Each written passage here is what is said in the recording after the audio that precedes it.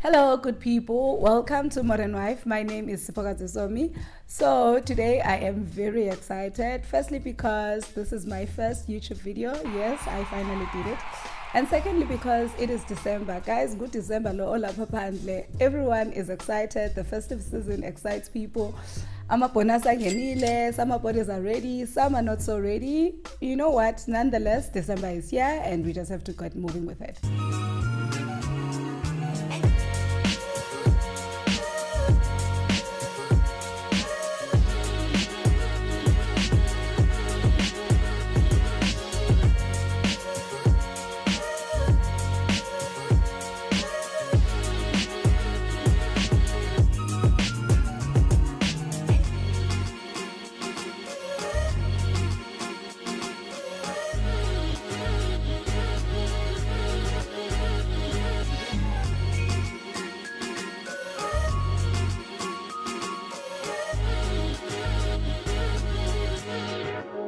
This season for some people can be quite daunting, especially if you are Makoti, because that means funeka wenze ntoni ukoti is a sisi.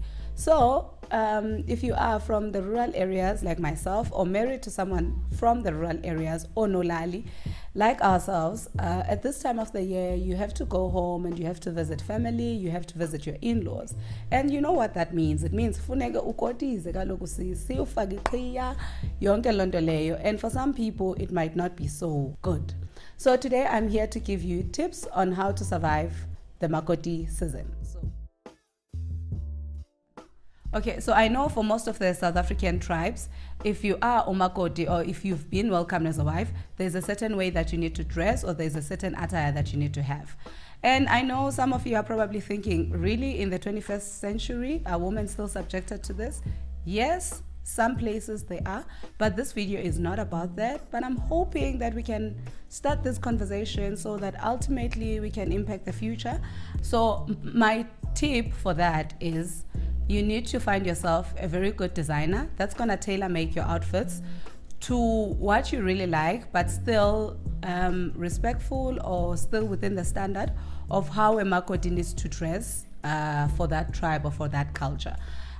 Because it is summer, it is hot, and no offense or disrespect, most of these Makoti attires, guys, ziyashisa, uyayazi kashmir, guys, yashisa kashmir.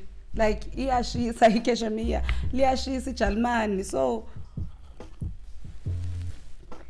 it's already hot now. So try and find someone who's gonna make something that you really like, but it's still in line with your culture, or it's still in line with what with how a Makoti needs to dress in your culture or in your tribe. I'll try and find pictures of the stuff that I've made, or what it is that I'm supposed to wear. And yeah, I'll try and link it to this video if I do find it. So again, at this time of the year, when you do travel home, especially as Lalini, there are a lot of traditional ceremonies, rituals, and all of that. Like, people were even saying that we need a timetable for imikiti at December, and no joke, because almost every second house there's something going on. And if Makoti, you are expected to show up there, you are expected to help, you are expected to work. Sometimes lemikiti or imicimbi, it's in your household or it's in your house. So that means that you now are the person that sort of has to work the most. So in situations like that, my tip would be, you need to outsource.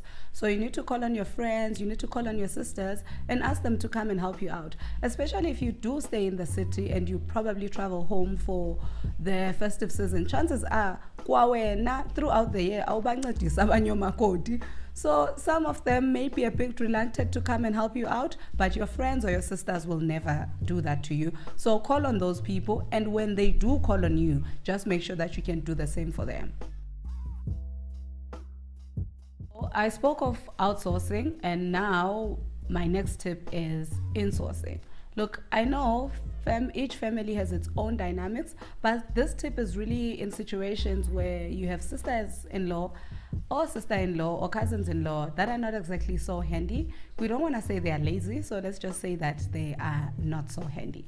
And my tip for that is you need to insource. So you need to get the people that are already inside the household to help you out. So you need to bribe their kids. If they have kids, good for you. You need to bribe their kids. And guys, hear me out here. Not exactly in a wrong way, but when you are going home, just bring something nice for the kids. Bring goodies for them so that you can win them over and they can ultimately be your friends. Kids are very easy to win them over.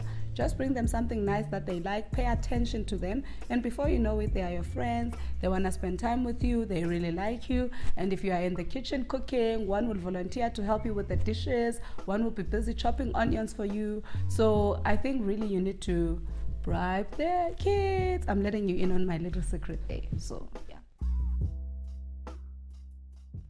Okay, so my next tip is you need to have your own stuff, especially if you are a lead Makoti. So what do I mean by a lead Makoti? It's when you are probably the only Makoti in the household, or ungena Makoti omdala in the household. You know that person when everyone comes and they ask, where is this? Where can I find the knife? Or if there is a ceremony, everyone wants to know ipi flower, all of. Then if you are that person, my friend, you are a lead Makoti, and you need to have your own staff, especially if you stay in the city. It's a bit weird that when you do go home, now you're going to be knocking on people's houses or asking for a stove or whatever. So you need to have your own staff, have your own stove. Actually, guys, this stove right here, that is a must for a Makoti. You need to have that. Have your own pots, have your own dishes, try and have your own cutlery, all of those things. Just store them and have your own. And another good idea in this, and this is what I'm doing with my friends in the next year as well, is to have istokfela, where you all contribute money, and you know that this month we're buying maybe pots and stuff like that for this person, and then in the following month you're buying pots and stuff like that for the other person, so that ultimately you can all have your own stuff and you don't have to worry about ukuboleka imbiza nazo zonke ezo zinto ezinjalo. So tip number 5 is don't come empty-handed. So this for me is really a good principle as a human being. If you go into someone's house, just don't rock up there empty-handed. I would assume you do the same when you go to your own parents' house, is that you just don't rock up there empty-handed. Same goes with your in-laws. Don't go there empty-handed. Just bring groceries, especially mothers-in-law. I think they really love groceries, some anyways. But just bring groceries or bring something, and this really helps you as well. For example, if you're someone who loves cooking like myself, you don't have to be asking where are the spices, and when you do find the spices, so just bring your own spices, bring your own peppers, and then bring big things or groceries. Okay, so I was having this conversation with my husband, and he was mentioning that, okay, I hear what you're saying, but some of the tips might be very easy if you have a good relationship with your in-laws. What about someone who doesn't really have a good relationship with your in-laws? And we can't be oblivious to that fact because it does happen. But my advice or my tip there would be, give what you want to receive. So if you want to receive laughter, be the first one to share a joke. If you want to receive love, be the first one to love people. And if you want to receive kindness, be kind first. Be the first one who is intentional about building that relationship. And I promise you, eventually people are going to come around. It might take a bit longer, but you just need to be persistent and you need to be dedicated to it. And eventually people are people. And I think this is not necessarily even a tip of being umakoti. It is really biblical. You are sowing, so you need to sow what you want to reap. And if you are sowing kindness, eventually people are going to come around and you are going to have a good relationship with your in-laws. And if you are in that situation, I really pray for healing and for peace, so that you can go on or get on to what God has called you to do, because I believe that marriage is a ministry. Okay, so for any relationship to work, I think there needs to be a sacrifice or a compromise. Now, a relationship with your in-laws is no different. There needs to be a sacrifice and there needs to be a compromise. So I know some of the tips that I've mentioned, they are a compromise, but I feel like it's compromises that you as a human being can do. But my tip then, my last and final tip would be, don't compromise who you are. Don't do anything that is a compromise to who you are.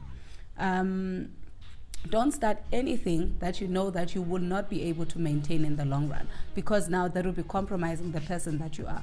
So just don't do it. Have a conversation with your husband, maybe let him address it, or just put your foot down on certain things that you know that you will not be able to maintain in the long run. So as much as you can compromise, just don't compromise who you are. Okay, so yeah guys, that's it from me. I really hope you liked the video and you enjoyed it, and if you did, please share it with your friends. Also subscribe to my channel, leave a comment, let me know what you thought, what it is that you would like to see from me in the future. And yeah, let's keep the conversations going in the comment section, and I love you so much. Until we see each other again, bye.